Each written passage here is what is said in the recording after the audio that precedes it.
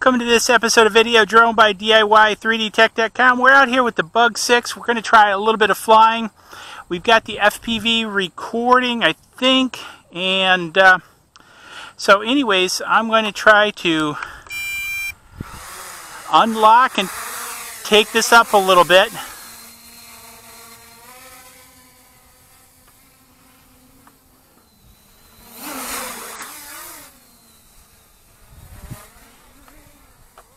I'm not so good at this piloting stuff.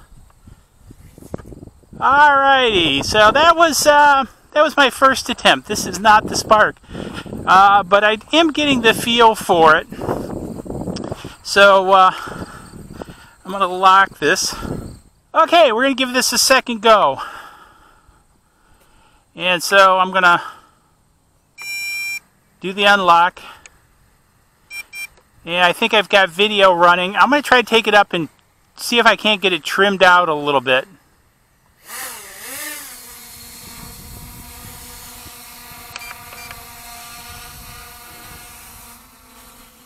There we go. That's doing a little bit better. You know, without the altitude hold, you sort of have to fly it.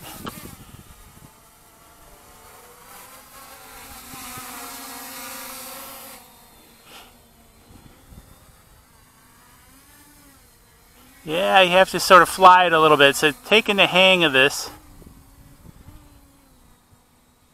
She goes up quick.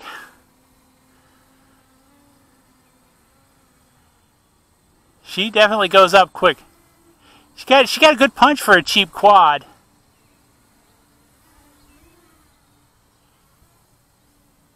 And we flipped it around.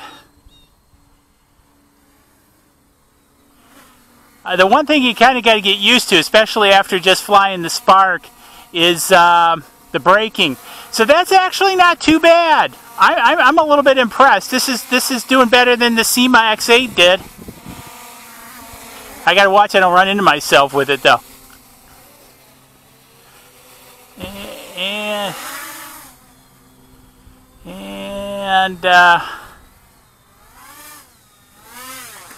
I'm going to land it. There's a van coming out over there, so I'm going to wait till he passes. And I'm not sure what he's going to do. Okay. And so bring it back. I'm trying not to run it into myself. There's no braking on this. This is the thing. You have to brake it yourself.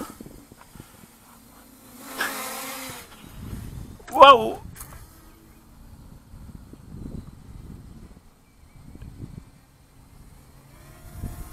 Whoa! That was,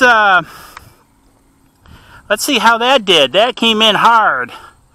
No broken props. That's not bad. That's not bad at all. I'm impressed. I'm suitably impressed. Let's, I got an airplane coming over, so I'm going to wait here a second. So I'm going to try one more practice attempt here. So I think part of the situation is I'm still pretty close to my car, and I've got the Black River spillway behind me. And, you know, so I'm trying to fly it out that way and kind of figure it out. So I don't know if that's recording or not. Let's give it another shot taking it up.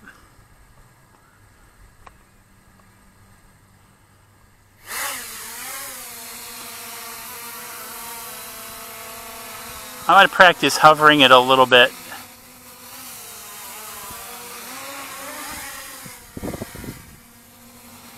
Yeah, I definitely don't want to run that into myself. That would hurt.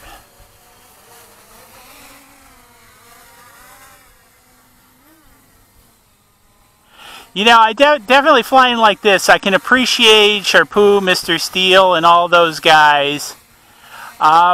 I do wish it had altitude hold. That's the one thing that would make flying this a little bit easier, instead of having to really focus on the altitude. But this one holds actually pretty good. I'm trying to trim it out a little bit. It's, woo, this bad boy is responsive.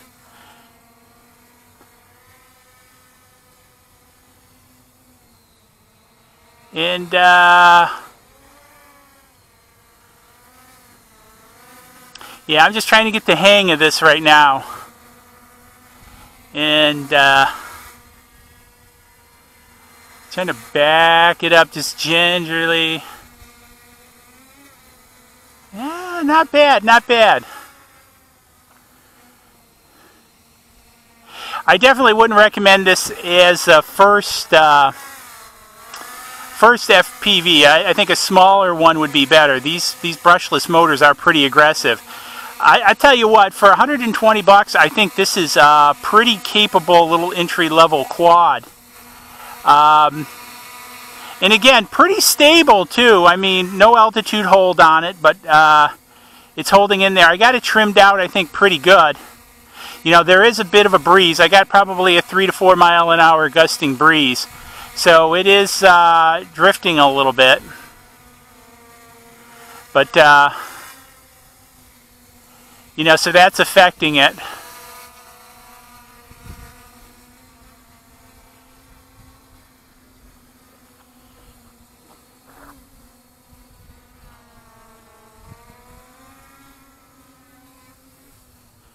Yeah, it's wanting to drift. Whoa! We crashed it again. I'll tell you what, this is sure is not like the Spark. Trying to get the motors.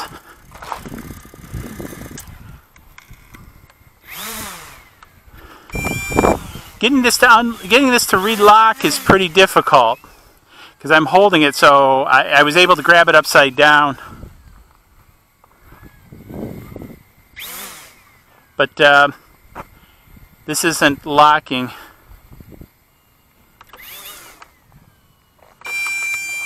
Because I'm holding a long press. So this should be turning off. I don't know if I turn off the. So turning off the controller causes it to turn off.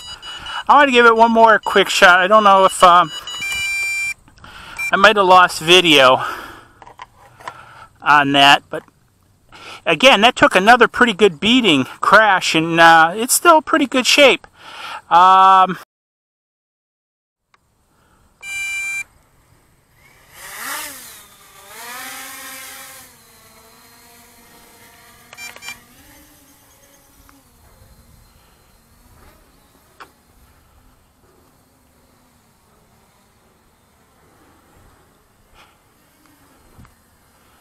Yeah, I'm trying to keep it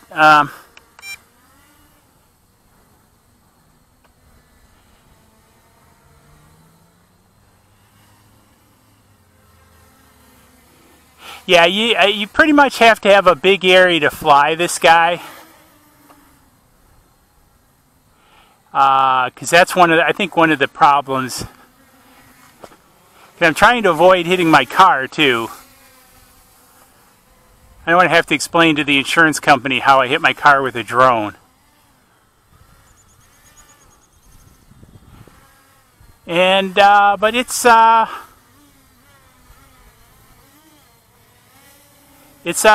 experience. I definitely something the SEMA X5 size I think is a better learning drone. But I tell you what, as a step up, these brushless motors really kick off a lot of power. And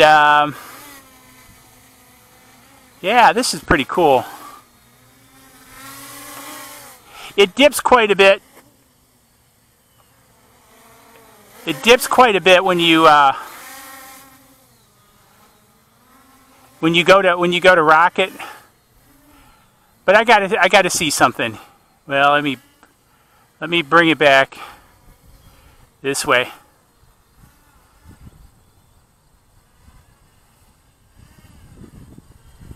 Because there's really almost no braking on this.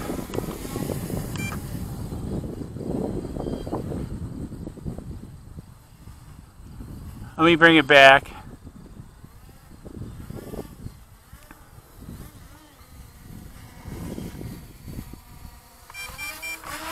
right, we got a flip. We got a flip. It holds true to its promise of the Old Man's FPV Club. A one-button flip. Okay, I'm going to try to get it settled in here.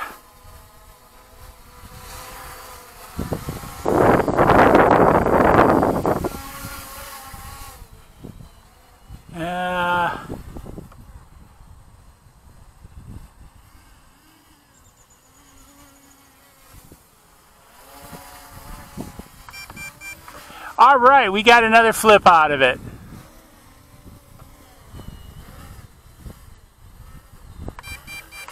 Whoa, let's set her down.